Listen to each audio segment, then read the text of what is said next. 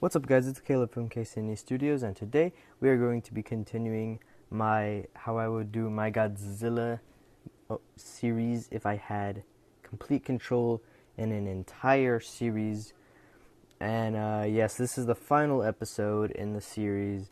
But before we get started, I would just want to thank you guys for watching, and I have a question for you guys. So, Sundays is when I've done my reviews. I've always done them on Sundays. And this coming Sunday, I finished my Godzilla series a couple weeks ago. And last Sunday, I did my top 5 Godzilla movies. And this coming Sunday, I want to get back to doing reviews. Last Sunday, I just wanted to, get something else out there. I also wanted to redeem my favorite Godzilla movies, just to let y'all know that. But now, I want to do another review, but I also want you guys to choose, like, whether it's Pacific Rim, Ultraman series. I mean, I've only seen the first Ultraman series, the original one, but I will definitely continue, I'll definitely, do pretty much whatever, kaiju movie series or something, whatever you guys want, Gamera, you name it. I've pretty much seen almost all the Gamera movies.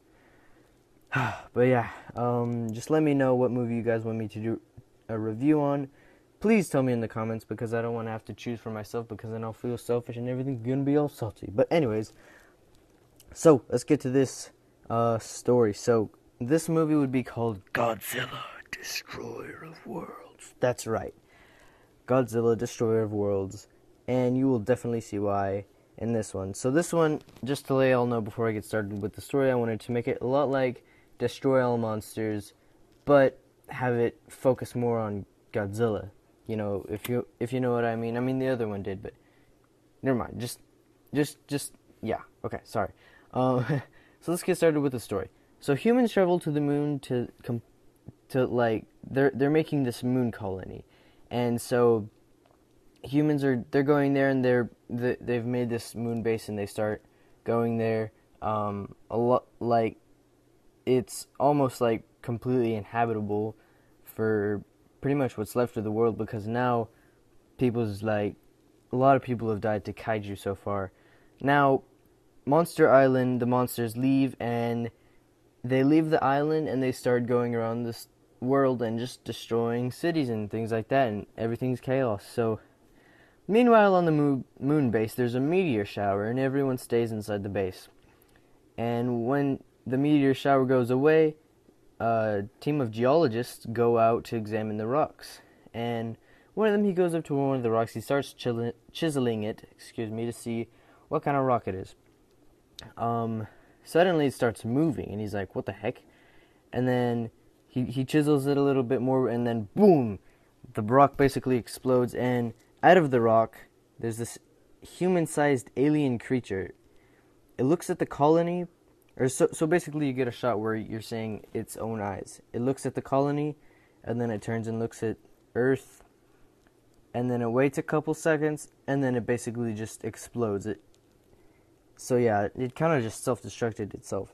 So, scene cuts to a deep space where 4 monsters are hovering in the dark void. King Ghidorah, Gigan, Megalon, and just for the sake of having an original monster, or a new original monster is not the right word. A new monster, let me just say that, named Kazaron.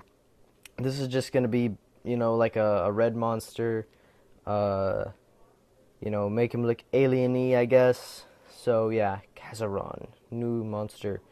Okay, so the geologists, they seem to notice the alien, exploding, and Godzilla slithers forward in the dark Pacific Ocean and begins to enter the Hawaiian Bay. Meanwhile, Mothra and Varen, Mothra's still in her larvae form, are trampling through the city. Godzilla finds the monsters there, and he basically marches up to them, and he charges up his atomic breath and gets ready to blow. And then from behind him, this like the sky turns red.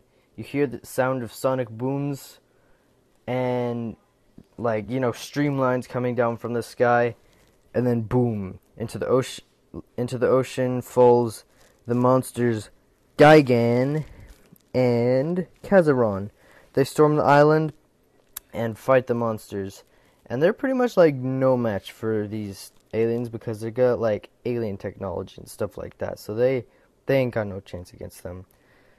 So, scene cuts to the military. They're basically holding a meeting.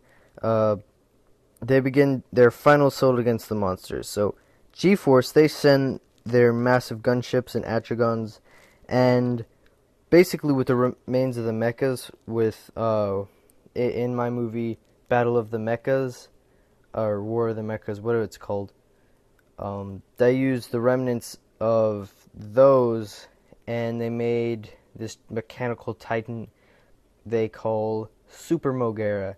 So yes, it's gonna be like Mogera, but a lot more tricked out, I guess.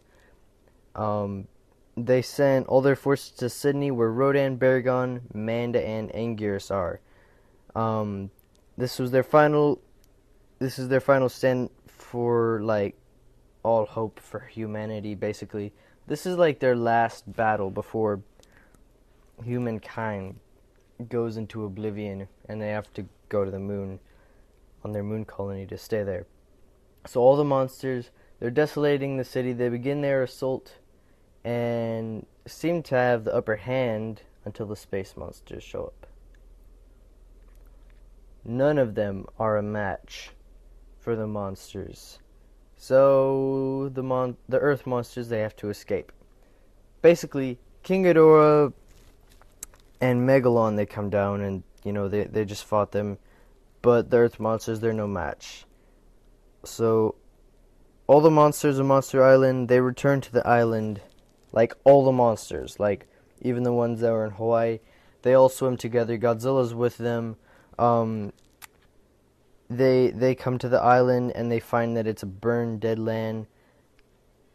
They kind of stay there and just drown in their sorrows, kind of, and then they make their way to Mount Fuji. So now the space monsters, they destroy what little of the world is left.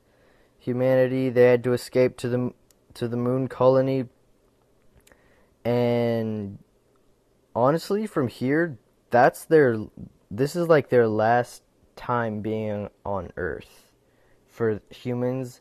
Then they just all like for eternity, basically they're doomed because of their monsters. And I was thinking about them coming back in for a second chance, but then when you think about it, monsters, Toho monsters at least, they're supposed to be, kind of a theme and a message of you don't get second chances and these kind of things. So, I mean, so there you go. So the Earth monsters, they took ground in the valleys of Mount Fuji. The space monsters, they come and they had their war. So there's this giant epic battle with the four alien monsters, which are like basically superhuman monsters. I mean, super monsters, I guess. Against all the monsters of Monster Island. The Earth monsters, they seem to have the upper hand when all that was left of the space monsters was King Ghidorah. He grabs Godzilla and flies into space with him, leaving nothing but a trail of gold spores behind him. So you know how Mothra, she leaves those like gold sparkly thingies, like when she like flaps her wings at people. This is what he leaves behind. Ghidorah, he flies to his own planet, which is like super duper far away, and he throws Godzilla down, starts beating on him. Godzilla, he's basically dying, unable to fight King Ghidorah for much longer. Suddenly, out of the sky comes the final hope for Godzilla. Rodan comes out of the sky and just rams into King Ghidorah, killing King Ghidorah, but almost killing him in the process. So, like, all three monsters, they're lying down on the surface of the dark planet. King Ghidorah dead now, but the two monsters, they're basically doomed to stay on the planet forever. until Godzilla. He looks around at the dead planet, or the dark, desolated, or not desolated, just the dark planet. He looks around, and he sees a ravine, like a crack in the surface of the planet, leaking radiation. Hope. He grabs Rodan's carcass, and he walks over to the leak in the earth, and they absorb the radiation. And then they finally absorb enough. Rodan grabs Godzilla, and he flies back to Earth with him. But as they're in the atmosphere, Godzilla, he shoots his breath into the ravine. As they're flying away, the planet just explodes. They return to Earth, and they get back on land. Intense music plays, and Godzilla looks up into the sky and roars. And that's basically where it ends. So yeah, that's how I would do my own Godzilla movie. This one, this is probably the one I enjoyed making the most. Or the second one. I also enjoyed making the second one in the series a lot. But yeah, that was about 6 or 7 movies, I believe. And yeah, so that's my series.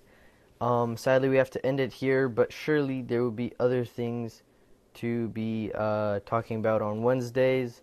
I just thought it would be cool to just make a new topic on Wednesdays. But yeah, we'll just get back to our monster talks for Wednesdays from now on, unless I think of some other thing. But yes, make sure, guys, to leave a comment and tell me what movie you want me to review next. I will review anything as long as it's kaiju related. Heck, I'd even review like the Iron Giant or something, because that I would consider it a kaiju movie, but that's for another video. So anyways, guys, I just really want to thank you guys for watching, especially you guys that stuck around through the whole series. And yeah, like Ivan Flores, all you guys, you're amazing. And I really couldn't, like, if I didn't get you guys who actually comment and have conversations with me, I probably wouldn't be doing this. So yeah, thank you guys so much. I could not tell you how awesome and fun this was to do. But yeah, I will be seeing you guys in my next video. Bye bye.